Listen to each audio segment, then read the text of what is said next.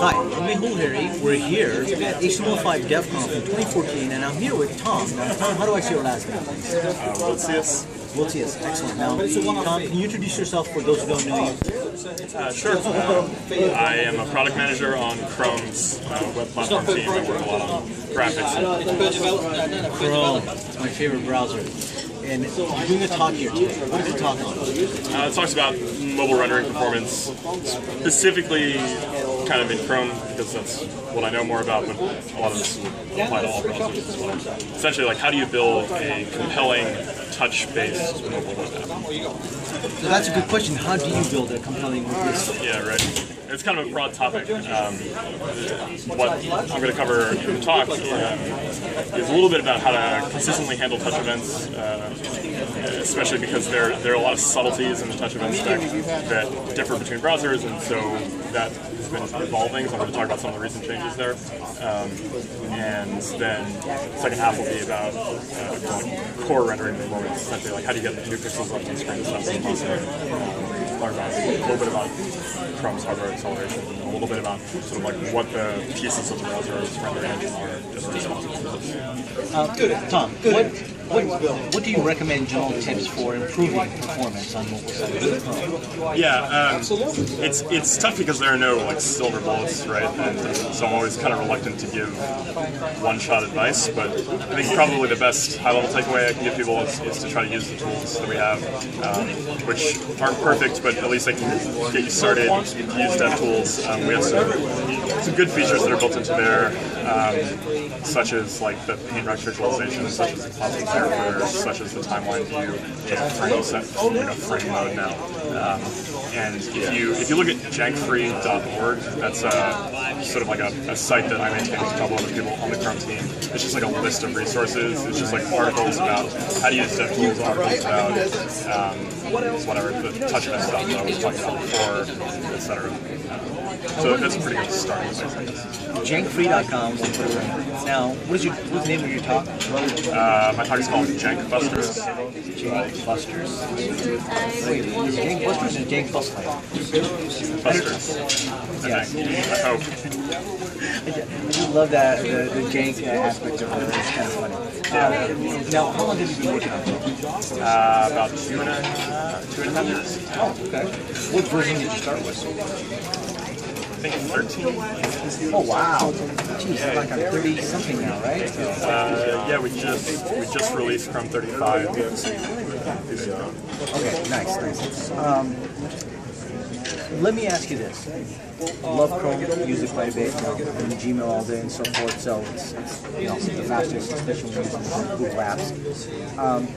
I find sometimes, though, the rendering of Chrome or text rendering, font rendering, doesn't work as good. I'm on a Windows side, so I know Mac is different. But at least on Windows, it doesn't seem sometimes Firefox is a little better, even IE11 seems a little bit better. Why is that?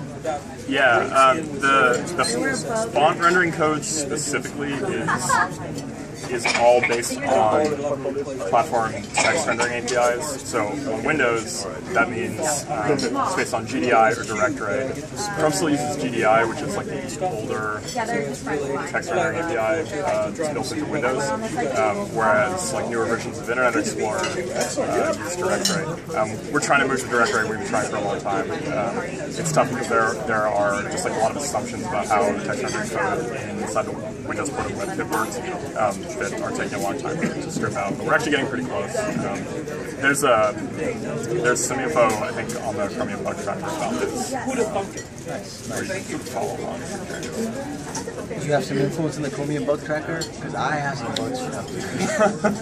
Let me ask you. Spent a lot of time there. What is now the vision? Where is Chrome headed in the next 2 years, or even like the next 6 months? Right? What's the is there a goal for maybe performance or features? Yeah. I mean, there is a vision, and it's essentially that we want the web to remain sort of like a viable application development platform, even as the computing landscape shifts, right? So, as we've seen the shift to mobile computing, like the web hasn't been faring very well. people building native apps instead. There are a bunch of reasons for this, but one of them, and the thing that I've been working on the most, is performance. It's probably one of the biggest reasons that's commonly cited. And so we're doing a lot of work to try to slim down the browser in order to make it more feasible to build an application that kind of looks and feels like performs the way a native application would, which means that it responds to touch. You can have like sort of like the kind of touch gestures that you'd expect, like Smith and refresh and all whatever comes next, right? And so we want to make all that feasible. We want to make it possible for developers to build these things themselves rather than building it as primitives into the browser, because we recognize that this is a space that's going to evolve quite a bit. And yeah, that's kind of like the performance aspect. But for the other reasons that people have maybe shifted towards native apps, we have other things in the works to try to add, for instance, like more capabilities to the drive-by web. Giving web applications access to APIs historically have been reserved for native apps, like geofencing, take a random example. But yeah, I mean, the vision shouldn't be surprising, right? It's that we want this to be a capable application development platform. Whereas right now, the mobile web is more reserved for kind of like content, right, rather than apps. And so we're trying to make the apps side of the story a little bit more feasible. Now, how do you do that? Because one of the big things is, so we have a hybrid mobile app framework, right? Yeah, right. And that runs in a web view. Now, as you know, when you're on the Google side of things, the Apple side of things, you have to run according to there. So even your rendering engine in Apple is Apple's, right? Yeah, you still can't use Yo, right? So how do you improve that story? Is it possible to, do you think? I mean, it's possible through kind of indirect means, right? I think I'd say that, like, if we can kind of like demonstrate how Amazon does it with the Silk browser or pre-caching or something like that, or no, I mean like more at the like sort of social engineering level, right? Like if we can demonstrate that you can build very sort of capable web apps on platforms where we do have more influence, then this can kind of put pressure on other vendors such as Apple or whoever to sort of beef up their offerings with the same capabilities, because their users, in a sense, i.e. like the development community, if they can have this and they're going to want elsewhere, then they're going to want to expect it. I think, I don't know, we'll see, but I believe we can get there. That's actually a great goal. One last question is, what about in WebView? It's on Apple, but it's also on the Android phone as well. You don't get the performance of the core browsers, right? Is that going to change, at least on the Android side? We've seen a little bit like WinJS is starting to do that with the Windows Phone stuff. Yeah. What kind of performance are you talking about? You're talking about JavaScript performance? JavaScript performance, right? Yeah, so the JavaScript performance, the newer Android WebView, which is based on Chrome, should be basically the same as the browser. There are some subtle differences in performance that have to do with like the glue that holds the native app UI framework and the web's rendering model, like the web browser's rendering model together.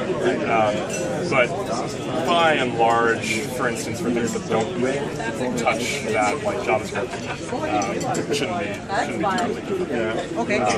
As for iOS, I don't know what Apple's plans are. Obviously, we all hope the situation there improves. Yeah, no, and listen, I think, as you said, social engineering, as more vendors start to support it, it'll only become obvious, right? So, developers will flock to it. It's all about the user experience in the end, right? So, all right, well, Tom, thank you very much. Is there a Twitter or anything like that you'd like to tell me about our blog? Yeah, I'll just plug jankfree.org again, which is our resource site for a lot of performance. So, I love it. Jankfree.org. And we'll have a link, and thanks very much. Yeah.